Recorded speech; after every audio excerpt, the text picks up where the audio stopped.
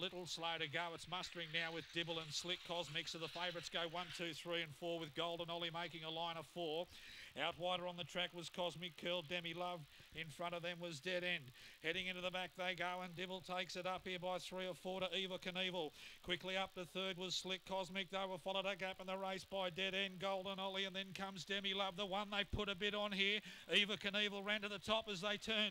Dibble can't go with it and going to land some nice bets. Eva Knievel's won it from Dibble. Third home was Dead End from Golden Ollie. Next up was Slick Cosmic, who folded up.